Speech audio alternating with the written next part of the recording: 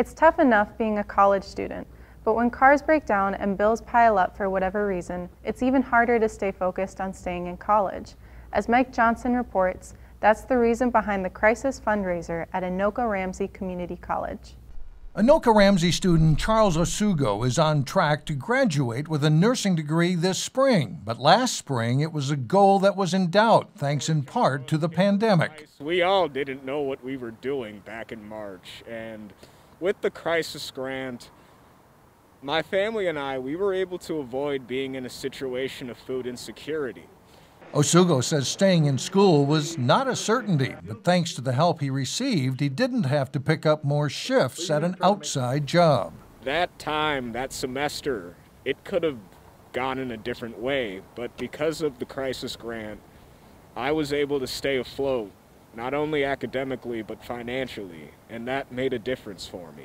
School officials say it's a story that's more common than you might think. Students are juggling all kinds of things. It could be they're needing to get to work, so they have to pay for their utilities at home and to have a roof over their head, and sometimes it's as simple as paying a utility bill. And that kind of financial stress could lead to a student leaving school. The Anoka-Ramsey Community College Foundation has been helping with a crisis funding program for years.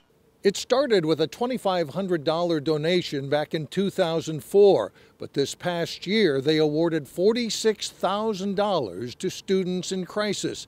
The money can go for all kinds of crisis needs. It's students in need, and we wanted to create an opportunity where students could go to a counselor, talk to them about their financial stress and what's going on in their lives, and be able to keep them on the path to educational success.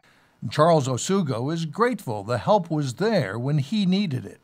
It was a safety net, and I'm forever grateful to the school because of that.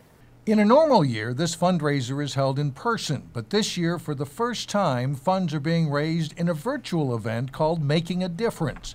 You can find it on the Anoka-Ramsey website at noon on November 19th. For North Metro TV News, I'm Mike Johnson reporting.